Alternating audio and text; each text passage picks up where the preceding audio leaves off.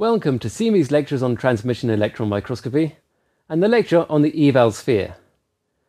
In the last lecture, I introduced the concept of the reciprocal lattice, a lattice of nodes in reciprocal space where each node corresponds to a possible diffraction vector from a plane with Miller indices HKL. This reciprocal lattice forms the first half of our framework for understanding and interpreting electron diffraction. In this lecture, I'm going to introduce the second half of the framework, namely the Ewald sphere. To understand the Ewald sphere, we're going to consider that electron diffraction corresponds to elastic scattering. The incident electron beam is diffracted by the Coulomb field of the sample, and during this diffraction event, there is no energy loss. Therefore, at this scattering event, the energy of the electron beam, and hence its wavelength, both remain constant. However, as we have already seen, there is a momentum change during diffraction. We can describe this on a wave vector diagram. So here, I have a wave vector for the incident electron beam, Ki, where, as we have previously seen, the length of Ki, its modulus, equals 1 over lambda, the wavelength of the electron beam. I'm going to say that here I have some diffraction event. Now the scattering from this event could occur in one of many different directions. So for instance, we could have a diffracted wave vector here.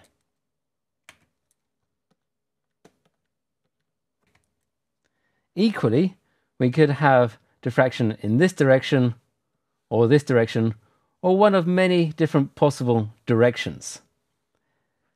Now, while the angle of scattering may change, of course, the length of these diffracted beam wave vectors cannot change.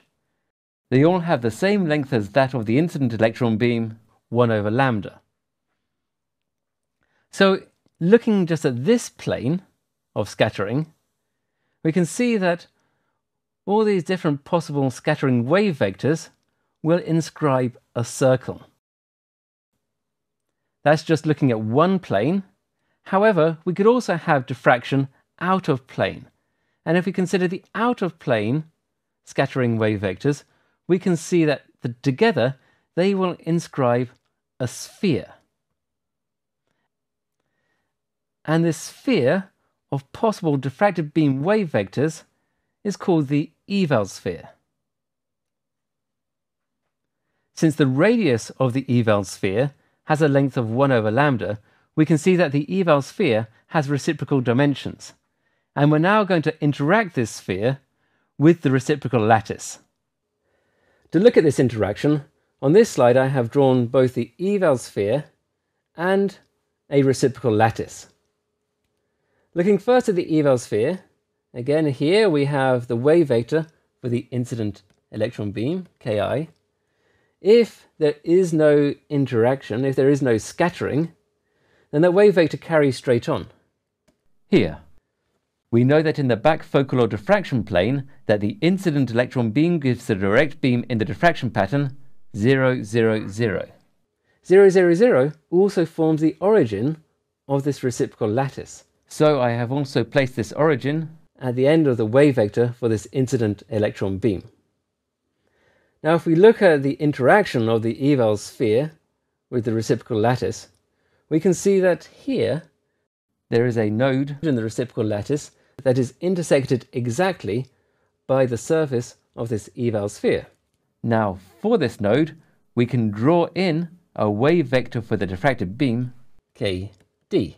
And since I am saying that this is the wave vector for the diffracted beam, I can also draw in here the diffraction vector G for this particular reciprocal lattice node.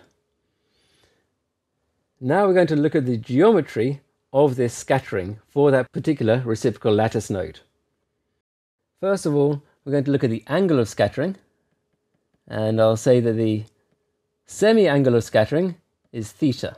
From this diagram, and by trigonometry, it's clear that the modulus of G, the diffraction vector, divided by 2 equals modulus of Kd times sine theta.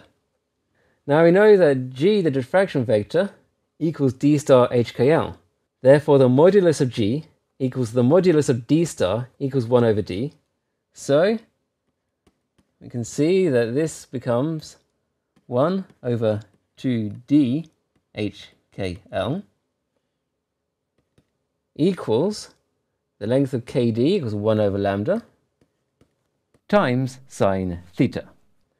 And this expression should look very familiar to you, because if we rearrange it, we obtain lambda equals 2d hkl sine theta. In other words, we have obtained the Bragg equation, where theta equals theta b, the Bragg angle. Thus, we see that when the Ewald sphere intersects exactly through a reciprocal lattice node, the plane corresponding to that reciprocal lattice node is at the exact Bragg condition, and so will diffract strongly.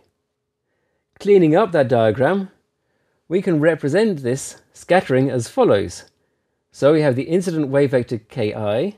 Here I have drawn in some Bragg planes at the angle theta b relative to ki, scattering at the Bragg angle, leading to diffraction for a plane corresponding to that reciprocal lattice node.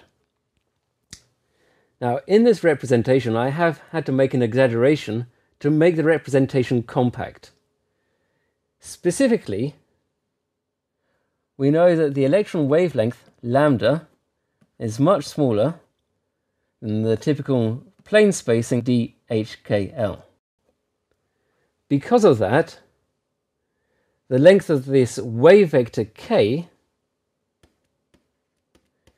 is going to be much greater than a typical reciprocal lattice spacing d star hkl. So the radius of the sphere for a realistic representation must be much, much greater. Moving on with that, I make that realistic representation of the Ewald sphere and the reciprocal lattice in this diagram here. Here we have the incident wave vector ki, the diffracted beam wave vector kd, and I have drawn them assuming that we have 200 keV electrons. For 200 keV electrons, the wavelength lambda is approximately equal to 2.5 picometers.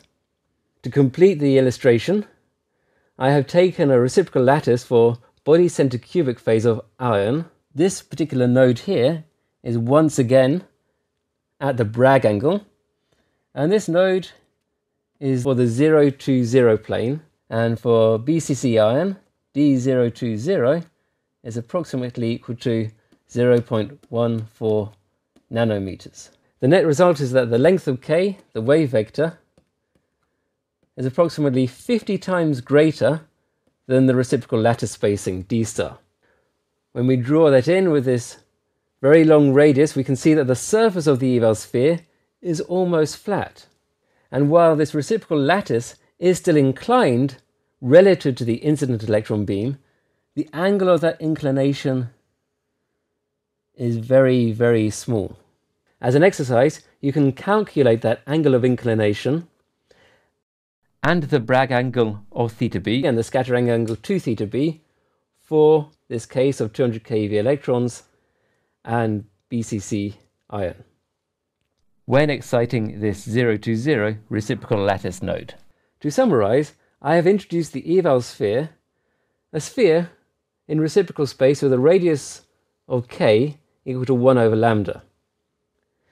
And we have seen that when we interact this sphere with the reciprocal lattice, and when the surface of that sphere intersects exactly through the middle of a reciprocal lattice node, the plane corresponding to that node is at the exact Bragg condition, and so will diffract strongly.